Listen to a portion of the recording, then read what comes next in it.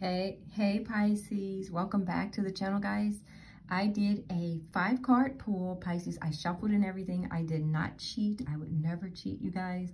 And this is what came out, right?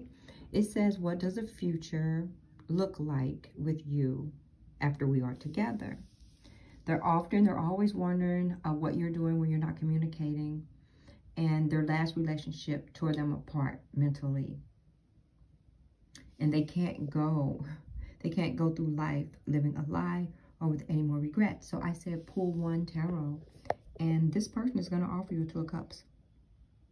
They want a partnership with you, a proposal, marriage, a connection. So whoever I'm speaking to, your person is wondering, what does the future look like after we are together? And their last relationship tore them apart mentally.